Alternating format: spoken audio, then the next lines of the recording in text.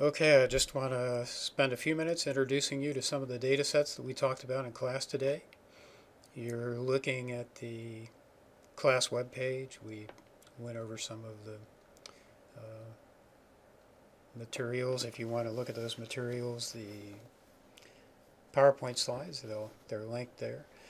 We did show some sea level data, and I just wanted to spend a little bit more time on that today. If you click on the link in the slide that you find here, or in this data set down here, you'll actually get this page. This page will come up.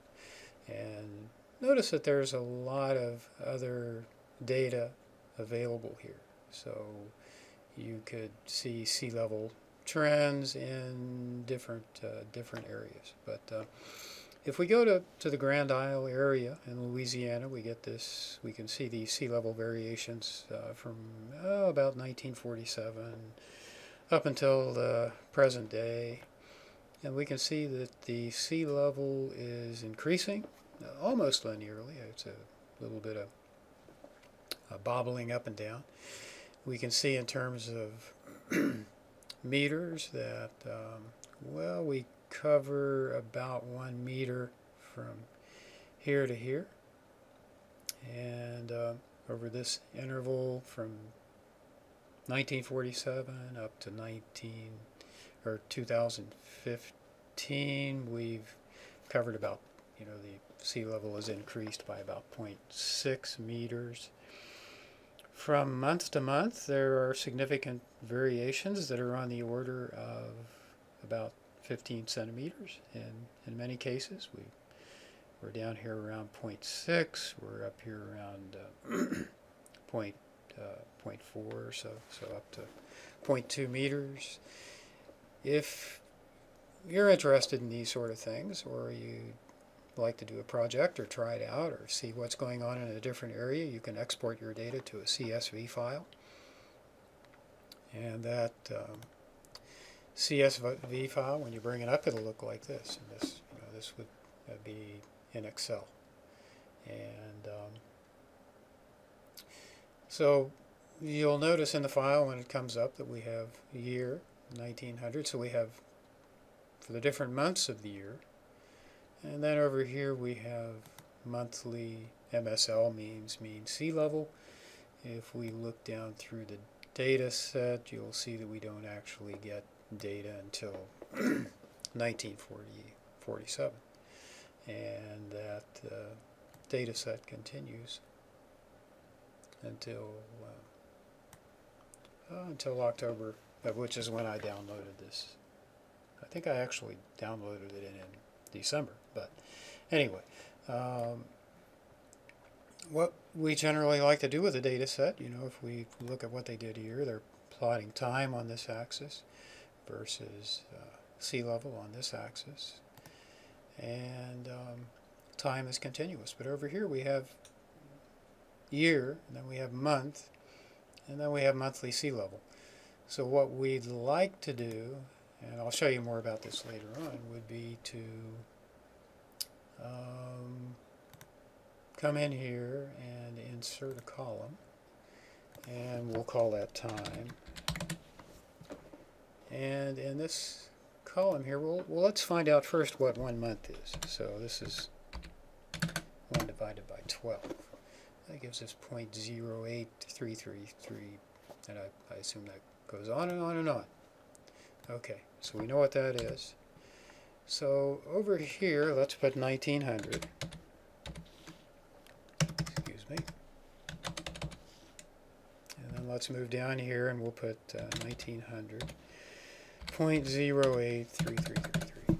Something like that. Oh, I messed that up. So I'll cut this. Put that in here. Okay. So we have 1900, and then 1 month later is 1900.0833. I'm going to select these two numbers here and then just kind of drag them down. Drag them down to the bottom. And you'll see if I stop here at any one particular time that we can see the kind of a call out to the right there. It tells us we're at 1967. And so I'm just going to fill up this entire column all the way down to the end of the data set. Okay. So now we have time in this column. We have monthly mean sea level in this column.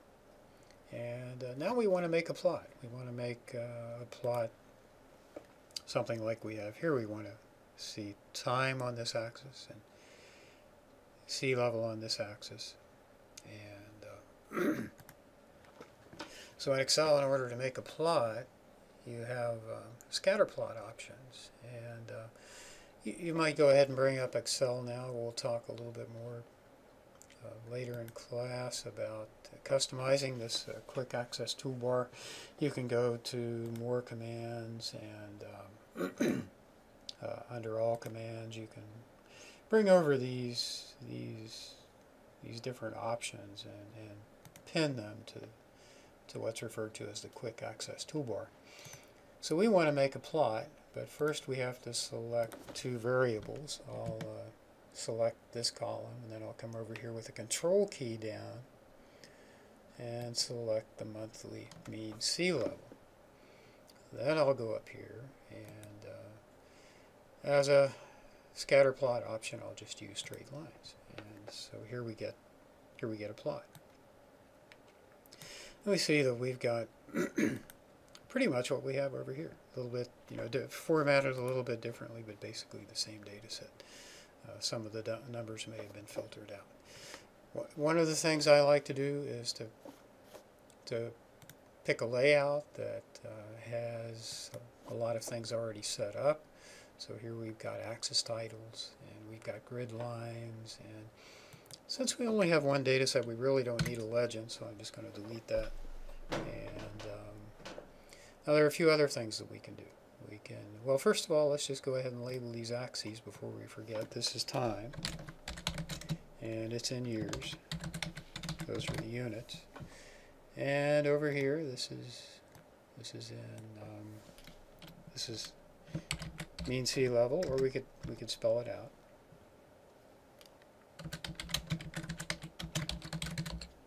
And do you remember the units?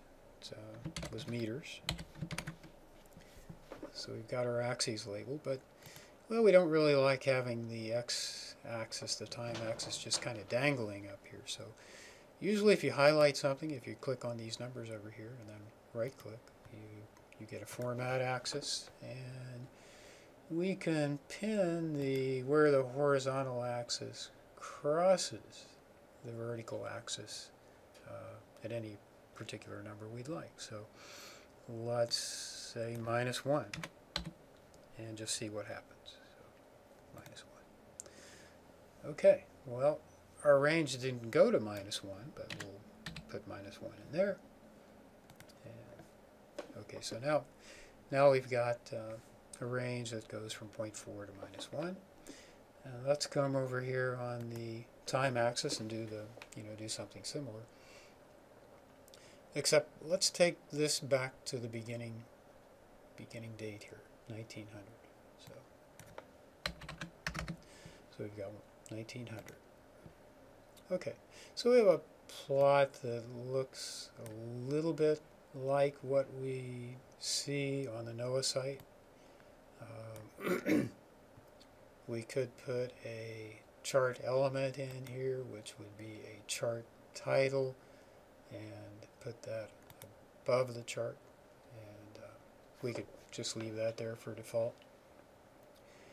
And the next thing we'd like to do would be to put a trend line in there. We'd like to see what the best fit line looks like. And so I'm just going to right click on that data series, and you'll notice that down here we have add a trend line. So I'm going to add a trend line. I'm going to use the linear option.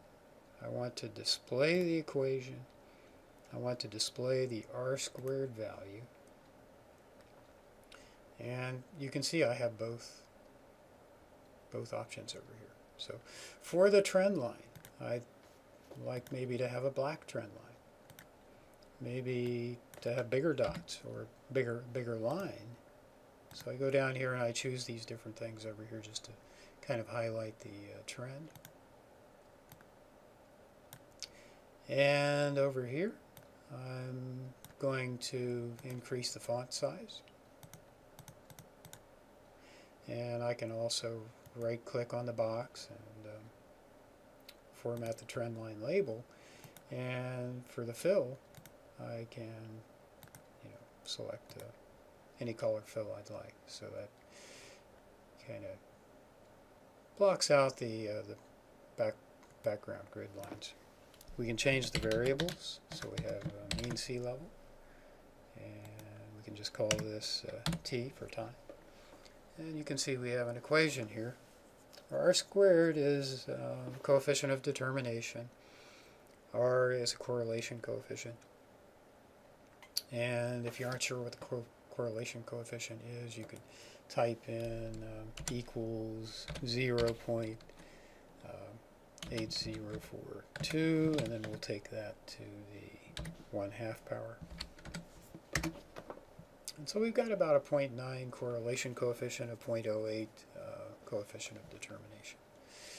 We could do a bunch of things with the time series.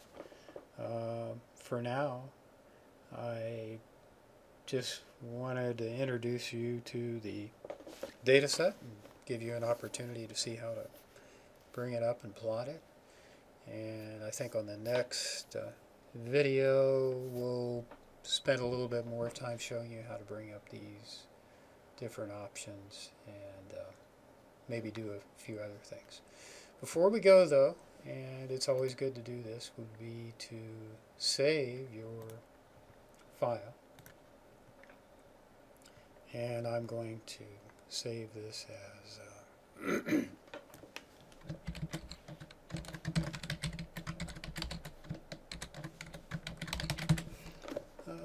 mean sea level Grand Isle for class.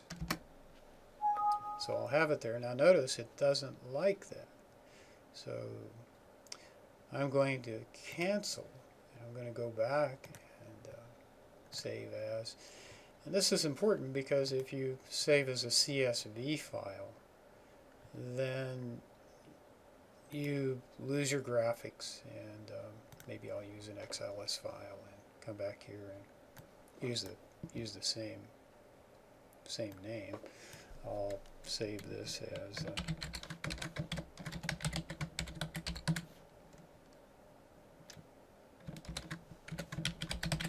for class. Okay, so pretty important. If I'd have saved that as a CSV file,